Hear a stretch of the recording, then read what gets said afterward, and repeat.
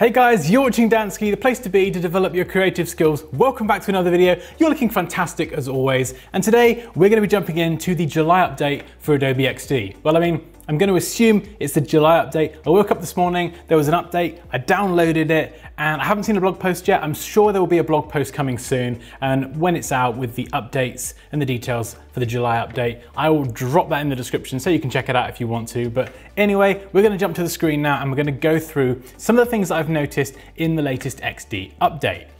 Boom. Okay, so you can see here, I've got several paragraphs of text, and something that is new that has been added is we can now adjust the paragraph spacing with this new option here. So before we could adjust the leading or the line height, which is the space between each of the lines, but now we can adjust the paragraph spacing. So if I bump this up to 10, you can see it increases the space between all of the paragraphs. So that is a fantastic new feature. Right, let's get rid of this text. Something that I'm incredibly excited about is the fact that we now have some more options for the stroke. So if I just draw a line here and we'll crank this up to 20. And we had these options here where we could align the stroke to, but now we've also got the cap options here and we've got the corner options as well. So typically you have the butt cap by default, but we can also select round cap, which just rounds off the ends of a stroke. And we've also got projecting cap as well. So what projecting cap does, if I zoom in, is you can see that where the anchor point is, that is where the stroke ends. And of course with the round cap, it extends out a little bit. And with the projecting cap, it extends that stroke around the edge as well, just beyond that anchor point. So if I increase the size to 30, you can see that that 30 point stroke, or that 30 pixel stroke, extends around all of the edges. Now to show you the other ones, I'm going to need to draw a shape. So let's just grab our ellipse tool and we'll bump this up to, we'll go for 30 again, I think. So you can see here, this isn't new, but we can align to the outside, the inside, or the center. So that's from a previous update, but now we can also adjust the corner. So by default, we have the miter join here, which I can't demonstrate with a circle because there's no corners. Idiot. Right, let's make a square instead. Okay, so we have square corners and I can now use the round join to round those off. And I've also got bevel join as well. So we've got a little bit more control over the corner type and the cap type. And something else that's new that is awesome is we can now add dashes and gaps to paths in XD. So if I add a dash of 20, you can see it creates dashed lines. Now, something I would love to see in a future update is in Illustrator, there's an option that you can check that just makes all of the spacing between the elements equal. So all of the dashes will have equal spacing. So you can see here, it just causes a few issues. But if I just draw a line really quickly, boom, we've got a nice, simple dashed line. And I can adjust the gap as well, so I could make them closer together. In fact, if I round off the corner and set the dash to 0 and then increase the spacing, this is a really, really cheeky way to create a dotted line.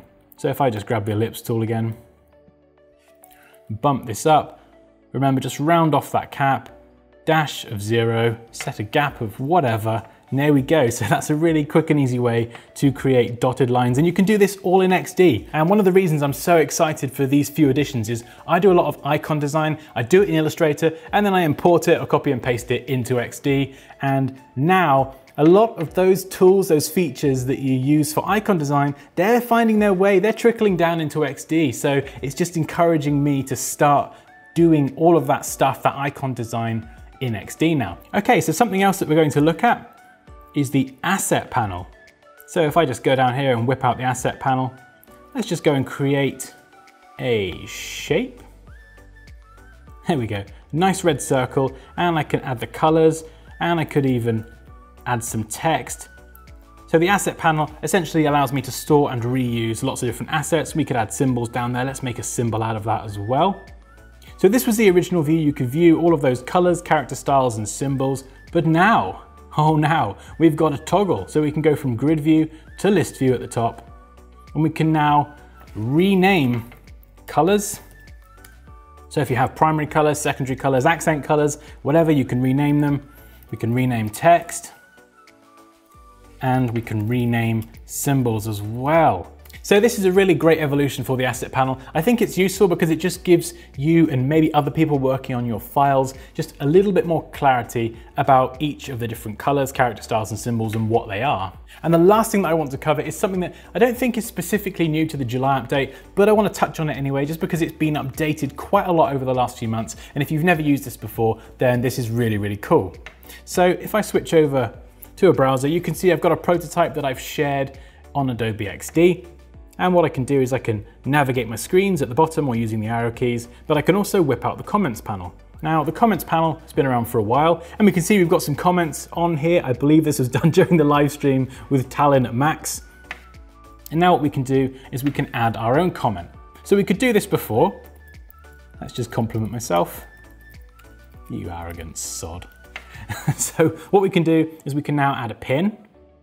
And so I could pin this just here, just a general comment, and I can click submit, and it adds this to the comment thread, and I've got the pin there as well, and I can move this around. I can go and edit that comment, so we could change that and go, I can't speak, awesome button design, dude. And click save and just move the pin around there. And as I highlight over the pin, you can see it highlights that specific comment and vice versa as well. So that's really useful. And when you've completed a comment or you've done an amend or whatever it is, if you're collaborating with teams, you can resolve that. And then you've got all the resolved comments here at the bottom. And I can go back in and view those. And I can even move it back as an unresolved comment and just switch back there and then delete it if I want to.